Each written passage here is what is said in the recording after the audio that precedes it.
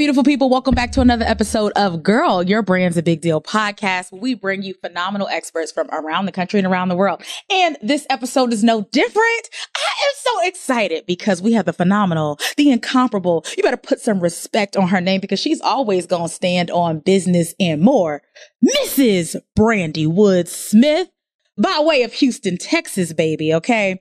And she is the visionary of Childcare, Millionaires, Imagine Me Academy, multiple businesses on top of businesses. And I know I said billions because I'll take it. The B stands for billions in Brandy Woods-Smith. And I'm super excited she came to hang out with us today. How you feeling? How you doing today? I feel real good. It's an honor. I love the community. So hopefully, you know, your brand's a big deal out there. Don't be slipping and having low confidence because we got work to do. We got work to do. And there's money to make, right? This lady also, the B in Brandy also stands for seeing you at the bank. Yeah.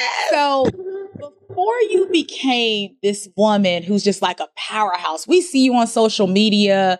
You just take stages in the world by storm. But who is Brandy Woods-Smith when she's not on social media, when she's not on the stages? Who's the real Brandy? I mean, the real Brandy is on stage, but the real Brandy also has a huge family. We have 6 kids and 3 grandbabies, parents, cousins, sisters, and brothers. I think I'm just a matriarch in our family. Like, I can't wait till I'm old enough to be big mama. I'm gonna go ahead and embrace that thing. Give me a few moo-moos. Now, they may have like some Swarovski crystals on them or something. They're gonna be fabulous. They're gonna be fabulous. But more than anything, I'm big on family and community. So underneath everything I do is really about how can I build my family and how can I build my community? And I happen to do that through business. How did you get started in business? Like, where did this idea come from? Because people will see your story right now and they don't see where it started. And this is just the middle for you. That's just the reality. We're seeing the middle. But where did this start? Well, I came from a family of entrepreneurs. So I think seeing people kind of blaze their own trail was not foreign to me. But it actually started when I was in 3rd grade. This is when my first business started. I used to sell blow pops on the bus. And when I figured out I could take my $1 allowance, buy a bag of blow pops, and flip that thing, it was 22 blow pops in the bag, flip that thing and make me about $5, I was like, I could do this all day. And so that's when I really realized that if I wanted my own money, you know, I had to make it. And then just as I went through life, that entrepreneur call always called me back. Even when I was in the classroom, when I was a principal, I always felt like there was something more I should be doing to control my own wealth. And one of the ways that you have been able to accumulate wealth and help other people was through daycares. Absolutely. Every day on the internet, my friends, because we're a particular age, they talk about daycare, right? And the cost of daycare. And all I think of is Brandy Woods-Smith and how Sade needs to go get herself a daycare. So how did you get into this industry? So first of all, for all y'all who think we charge too much, we really don't. I'm just think about how long we have the kids. But it started for me really having a passion for education. But there is like this black hole in education, to be honest. And there is such a big gap with our black and brown children and how they were performing in the school. And it always stemmed back really to one thing, and that was their ability to read. If they couldn't read, they acted out in class. If they couldn't read, they couldn't decode, even in the classes that they love, like science or, you know, or math, because they really couldn't understand what they were reading. And then I can remember I was an administrator at this time, sitting in a boardroom and hearing them talk about these kids like they were not humans, like they were just numbers on a paper. And most of you know about the preschool to prison pipeline. It was just, I felt like all these things were stacked against the children that I love. And I felt like I needed to do something. It took me too long to act upon it. So don't be like me. It took me 7 years to open my first school before I had the idea because I was wanting to hold on to that comfort of a job. But I'm so happy I finally stepped out. And when you took this leap of faith, what happened? Tell us a little bit more. 7 years. It took 7 years, but once you got started, you ain't been stopping. And I don't want to lie, I was kind of pushed after 7 years. I had gotten a really high paying job at a private school, and they had decided they needed to cut the budget about a year in. And I was one of the highest salaries. They offered me like a lesser contract position or a small payment, like a severance. And I was like, you know what? I might as well choose myself. I keep putting my future in other people's hands. So literally after going through, it was a sad time. I can't talk about it sad now because and now I understand it was a stepping stone in my journey. That was one of the things that pushed me into my purpose. So after I left, we opened in 7 weeks. Now I could have cashed in at 7 weeks, 6 years earlier, but literally because I was forced to do it, we did it expediently. I love it. So I know part of your brand expanded to opening up multiple centers, but also helping people. And that's how we got connected. Yes. The education, info, product part of your business. Where was this inspiration? Because that was another push too. We talked, Yes. And so what y'all don't know is I stalked her and I was like, you gonna work for me? And she's like, little lady, I don't know who you are. But I saw something in her that was amazing. And what I saw in her was execution, whether it was great, it was okay. But I saw execution and the willingness to try. And most people just don't have that. But I was on stage one day and I used to hold this conference called Millionaires Academy. And it was just about teaching any entrepreneur how they could use their expertise to make money. And I was walking off stage in my cute little shoes and I heard God say, you need to teach people about daycare. And I was like, I don't want to teach people about daycare. I don't want to be known as the daycare lady. I was like, listen, I'm too fly for that. He was like, no, you need to teach people about daycare. So I'm not crazy. He has never failed me. That night I posted on social media, who wants to learn how to open a daycare? And literally, I don't even think it was hours. Within an hour, I had about 300 messages and people were tagging people. And I was like, okay, Lord, you know better than me. And that's how we actually got started with the idea of really starting to help childcare owners in particular. And how has that idea expanded from just saying, I'm going to be obedient and listen to God because that's a sign for somebody who's watching. Yes. For me, to where you are today and now? So the first year, I really had no help. And the only thing we had was a $12 ebook. And even with that, I made about $1,000. And that's a lot for a $12 product. My brand's a big deal. And then I was like, okay, I had proof of concept. So that was the year I reached out to Sade and I was like, I want to do these things. And we started holding masterclass. We really didn't have any formulated programs, to be honest, until the pandemic. Mm-hmm. And then during the pandemic, my industry went through a turbulent time. I myself went from about 160 to 180 kids on a daily basis to 12 kids between 3 buildings. And that was devastating, and we didn't know what we were going to do. So I began to go online every day. We began to talk. We began to raise money to give grants for other childcare owners. And we just thought we were doing the work, but we were actually building something really huge. I love it. And tell us about it. Brad, this is your brand's a big deal. Brandy's being modest. Well, I want to talk about the movement that you have built from just thoughts in your head. Yeah. It's been, so I've been behind the scenes and I've watched and I'm just like, how does she do this? And sometimes I'm there to see you're doing it. These dreams manifest and we're doing it. And I'm just like, I know this lady, how is this happening? Man, I think people just really wanting to connect with someone real. And I think that's why it's really important to have live events because people can see you online and be like, oh, she can do it because of these set of circumstances. Mm-hmm. No, really, 15 years ago, I was homeless. That's the real story. 15 years ago, I was rebuilding my life. I had just went through a really bad divorce and I had to make a decision that I wanted to rebuild. I had to make a decision that I was going to use what I had. I wasn't going to waste my talent because I really do believe that God gives seed to the sower. And sometimes you can sow ideas, your sweat equity. People always think I'm sowing something else. I think he gives his talents and his ideas to executors, right? And so as we were building this organization, people just wanted integrity. They just wanted solid information. And we went from having about 100 people in a Facebook group to serving over 27,000 centers, on an annual basis. And I'm still amazed. But I think he always gives us fresh ideas. And even though our organization doesn't say Childcare Millionaires Christian Organization, we have a very clear avatar, and that's childcare owners who love Christ, who want to run their business on biblical principles, and who believe that it's our birthright to be wealthy. That's who we serve. And so because we're clear about who we serve, people are attracted that fit in that category. I love it. And yes, it's just a phenomenal community. And I think about it because our backgrounds are both in education. Yeah. And one of the things that you talk about, we talk about it from the school to prison pipeline, and you talk about it from the cradle, from it starting from their infancy and how we can really make a difference. So talk a little bit more about that for people that might not be familiar with that phrase. So basically, there were several studies and researches that either track kids to prison, not to college, but to prison. And there were some clear indicators. One was reading scores in 3rd grade, and the other was behaviors. Well, we know if a kid struggles academically, what's to fall behind that is behaviors.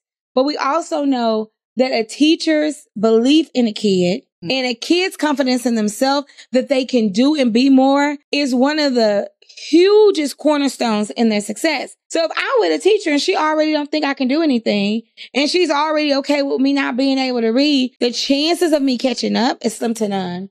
And research shows that if a kid slips back 2 years, they are likely to never get on grade level. So if we can help kids earlier, have a great foundation, that's important. Now, the way Childcare Millionaires helps that is I can only open so many centers, right? My ability to impact the children of this world, could be finite based on my time and energy. But if I can help thousands of other people, then our love for children gets to expand through their business and not just my own. So it's really a mission-oriented business that was founded for the children, but then we fell in love with the owners. That's kind of really how it happened. I love it. One of the things that Brandy is known for online is her knack for productivity. I don't know how she gets it all done. I watch and I'm like, how does she do it? You're a mom. You're a glam mom. Yes. She's a GG. You're a wife. And you're a present wife. You're a present sister, a present mom, a present daughter. And you own multiple businesses. And you support so many people. I would not be the person I am without her saying, listen, you're going to help me. You're going to do it. You're going to take this money. You're going to take this money and you're going to make it happen. And thank you so much for that. I truly appreciate you. I would not be here without you. I appreciate you. How are you so daggone productive? And how can we take some notes? So, guys, at the end, I'm going to give you guys a free gift. That way you can dig into this more. I do believe that we have a certain amount of time that God gives us, and we need to use it to the best of our ability. My dad died before he was 40. And when I say he was super fine and had all these ideas that he would talk about, but he never got to see them come to light. All his potential, went into the grave prematurely. And I would just sometimes think like, how can I make sure that that doesn't happen? Or how can I make his dreams live through me? And that was kind of the first thing, like in college, because he died the week before I went to college. We had his services on a Thursday and I went to school on a Saturday. Oh, wow. So I didn't have a lot of time to grieve him. So I threw myself into work. Now, that could have been unhealthy in one way, but the way that it was very healthy is I learned very early on to be disciplined and not to waste time. Now, I do enjoy my time. I enjoy my family, my trips, my sorority sisters. I love all of that. But when it comes to work, I'm going to get it in first. My biggest way is working with my body clock, though. So, we early risers. We be up. 4 o'clock, I'm up and she's responding. It's crazy. Now, y'all don't text her at 4 o'clock, but my work clock is different. I'm most productive from about 4:30 to about 10:30. And then I have to take a break because I've done 6, more like probably 12 full hours of work the way that I work. And then I take a break in the day to socialize, to do family things. And then at night, I go back, we teach our community.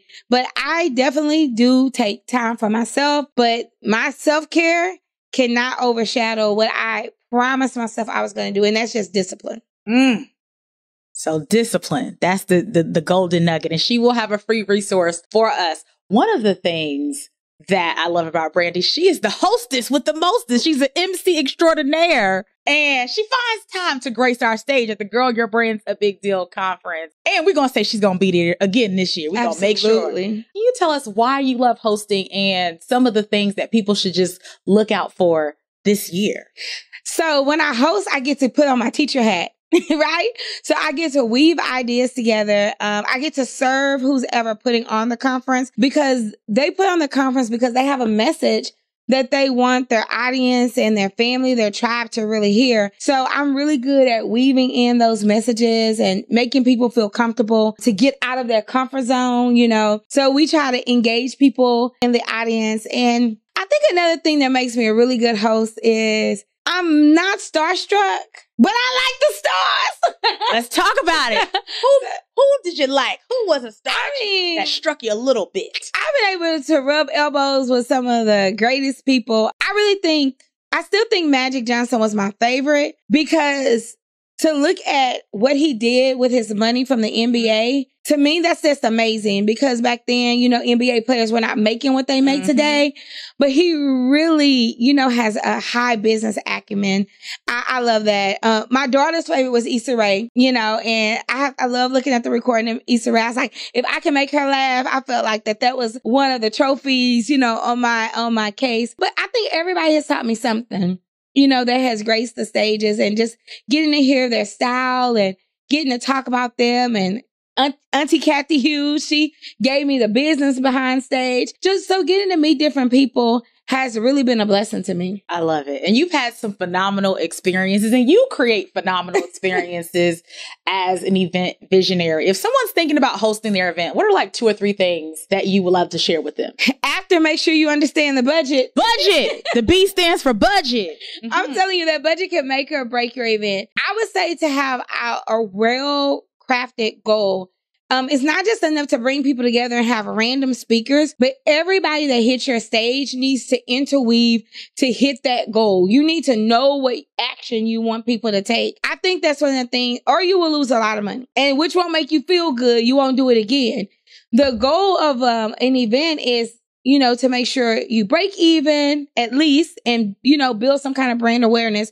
But hopefully you're going to make a profit, which will allow you to do it again and to really serve your community well. The second thing I would say is you don't have to have big names to have a successful event, but you do have to have good content. And there are some phenomenal people that may not be nationally known, but they bad. I mean, they cold with it. Find those people and grow with them. I mean, me and Sade have grown together, right? And so when she calls me, I come. When I call her, I come.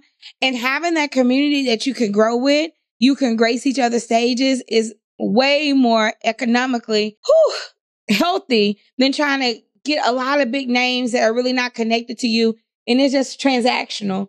You want people to be on your stage that you have a relationship with. Relationships matter, and so does that budget. So if you're thinking about hosting your event, listen, you got the hostess, the MC with the mostest right here, and make sure you're thinking about your budget. I think that's the biggest thing that kicks people in the butt.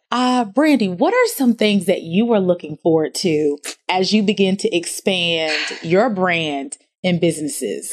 So I love my centers. They're my anchor business, but that labor of love is kind of taking care of itself. I really look forward into helping entrepreneurs in different ways. One of the biggest ways is we have a really big mission to open a bank. And I'm trying to say it more often. We are saying it. With more confidence. The bank is happening. Yes, so we're excited that Revive Bank is on the way. We have a name. And the reason why we chose that name is not only do we want to help entrepreneurs, and particularly Black and Brown entrepreneurs, get equitable financing, but we also want to revive communities. So all of the properties that me and my husband buy is really, really strategic in communities, one, that are urban communities, that are minority communities that need great businesses. So, you know, that's us having the laundromat. We have a salon. We just bought a property in College Park, and we strategically bought there because we wanted to be a part of something bigger than us. And even as we go and we do developments, we love to buy land in those communities, because I don't believe we need anybody to revitalize our community. We can regentrify our own communities. It's no sense of letting other people come in, buy our land at a bargain, and then sell it back to us at extreme rates. We need to be able to revitalize our community, keep our community market at a fair level, right? At a fair level, and still make it look nice and presentable, make it be a place where people want to stay there and come back. how did you know you wanted to do these things? Like, where did these ideas initiate? Because I know you said you've had entrepreneurs in your family, but how did you know you wanted to buy real estate, invest in the ways that you are investing? The idea to say, I got the audacity to say, I'm building a bank. Like, where does this come from? Oh, Lord. I think it's like part by part. Like I said, he gives seed to the sower. I think once I execute one idea, it's like, okay, now do this or now do that. So the tour. So I'm on tour right now. We just had our first tour stop. We put the tickets out, 7 days? Less than 10. I know it was less than 10. I think it was 7 days before the event, and the first tour stop sold out. So like they gave me confidence to say, okay, we can do more. But I wouldn't have the confidence to do that if I wasn't showing up. Mm-hmm. So a lot of times the reason why we won't dream bigger is because we're not showing up where we are. Once you literally take care of the first part of the vision, he will expand the vision, expand the vision, expand the vision. And then you'll be further than you ever thought you could be just because you kept taking steps. You know, I really believe that I'm on a long journey, right? Even though I sprint to get things done, I do these 10-day sprints, but I'm on a long journey to success. So that means every time we do something, it gives us confidence to do more. When we bought the first strip center, we said, okay, well, we can do this. When we built the first house, okay, we can build a community, you know, and everything gives you confidence to do the next thing. But if you ain't doing nothing, you have no room to build confidence. So you got implementation and execution. And one thing you said that I hope the viewers received was that you didn't have the full vision. You just or the money. Action. Oh, talk about that part. Or the money. Let's talk about that part. I did not have the money to open my first center. My first center was super small. It could only take 19 kids. I had bad credit when I opened my first center. And I did something called the Dream 100. I asked 100 people to give me $100. And we raised about $12,000 and I still didn't have enough money. My sister, who, you know, still supports me to this day, she kind of gave me the last $5,000. Now, I done gave her $5,000 a lot of times. So if y'all can let her know that I paid her back, I would appreciate it, okay? But she gave me the last $5,000 to get my fire system, which is required in the centers. But that struggle let me know that I could do the impossible because I literally had nothing. Like nothing when I started this. We grew out of that building in less than 6 months. We could take 19 kids. When we left that building, we had 35. Now I was riding dirty, but I had 2 shifts. Like when my pre-K program left at 3:30, my after schoolers were coming in. So when we went into our next building, it was in less than a year, which was 119. And then when we opened our next center, that center could take 109. And so we begin to add on. And we had the confidence to do more. And then we moved that into other businesses. But I didn't have the money. I didn't have the experience. But, you know, we got it done. We got it done. So I want to talk to you because some other things about faith and family. How has faith fueled the things that you do? It's been a big part for me. Even with the tour, it was like God was saying, like, go out. Like, it's time for you to go out. Because I know my business is also a form of evangelism. And even though Childcare Millionaires is not the church is in us and I bring it where I go. And even having the audacity to call it the Revive Tour, I wanted to call it the Revival. And I was like, okay, girl, pull it back some. And we could just do the Revive Us Tour. But it really was a revival. But I knew if I didn't do it, that I was going to feel this condemnation. And as I was going out and we were talking, and I seen people begin to cry and say, you know, how they have been praying for a renewal, how they have been praying to have the strength to keep on, and how now they felt encouraged. I kept thinking, what if I wouldn't have went? You know, that could have been 30 people that could have closed their doors, you know, this year. You know, that sometimes when God is calling you guys to do something, he is sending you to a person that can be reached by you. But if you don't go, not only will you miss your blessing in the journey of going, they may miss the thing that they needed to sustain. So I'm always really careful and conscious when God tells me to do something. So my faith is everything to me. He has never failed me. Every time I thought we were going to go under, every time we've been under attack, you know, we've had horrible things happen. My son has been on life support. I mean, my husband's we've had major things happen. But every time, God will heal, restore, make new, and then he always adds on a little blessing. So I'm fully confident that if I succeed or fail, it's his fault. So I take the pressure off of me. It's not my business. Y'all standing on business. I'm standing on kingdom business. So whatever he say do, that's what I do. And then I expect for him to give the increase, the blessing, the way he chooses to give it to me. We standing on kingdom business in 2024. Business. So family, I people see you and they're like, well, how do you balance it? Because I'm single and I'll be like, I don't know how this is going. We're going to juggle all these things. So how do you prioritize your family while you're building an empire and generational wealth and a legacy for them? Yeah. So our youngest is now 16. I literally don't believe in perfect attendance. So she's on tour with me now. We got her. I love it. We got her work as long as she does what she's supposed to do. So I try to make it to be inclusive. Like my life is not like, oh, this is my job and that's my family. It's really interwoven. My children work within the business. They get royalties and they understand that if they don't work, there's nothing for them to have. They also understand my money ain't their money yet. So we all have to have a part. When I say we party, Suge, as we affectionately call my husband, we throw Club Smith on Fridays. We dance, we cook together. Even my older kids, everybody will come and stay at the house. So there's not like a big divide between like work and fun and family. We kind of do it together. And then there are some times where we just cut off work altogether and we'll travel together or just be at home together. But we don't try to exclude them. If they want to come to what I'm doing, they're going to come. So don't invite me if my family is not welcome because, that's a big part of who I am.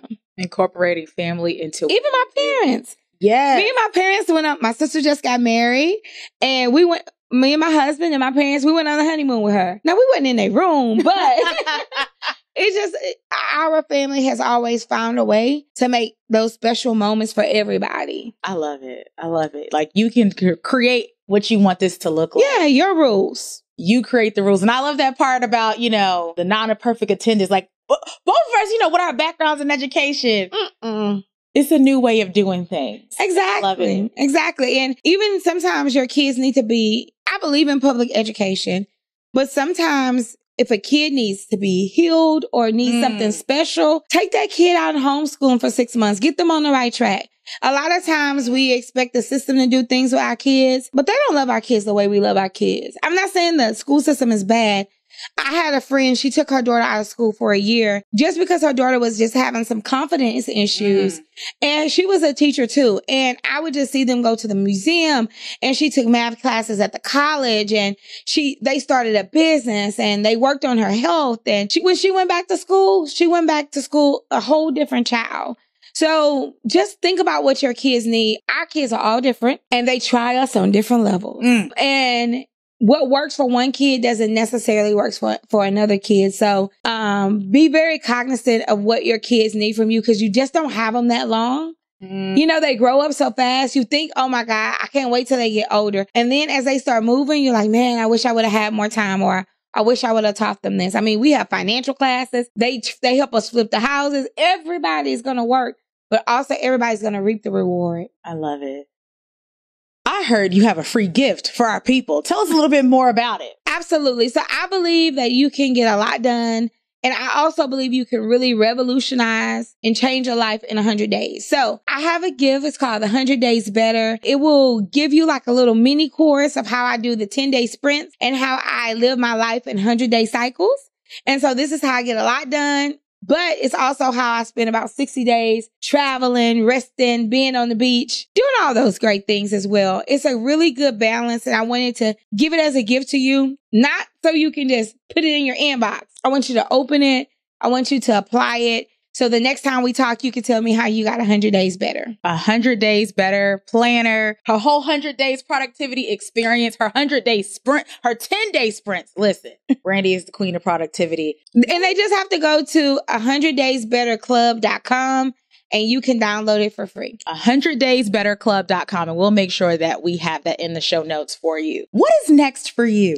Besides getting through the tour, looking off like in the future, besides really wanting to do the bank, we're really pushing hard for, building communities and buying more acreage and, and doing all the things that we love, traveling the world. And then I don't know, God hasn't whispered what's next.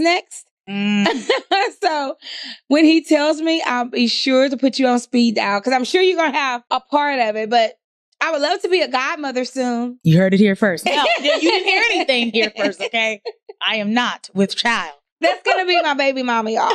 I can't wait to have a godbaby. I'm looking forward to it in the future when God sends me that whisper. Okay. We will wait. I'm waiting for the whisper. We will wait. Introduce yourself in the microphone. Look at your camera and tell us why your brand's a big deal.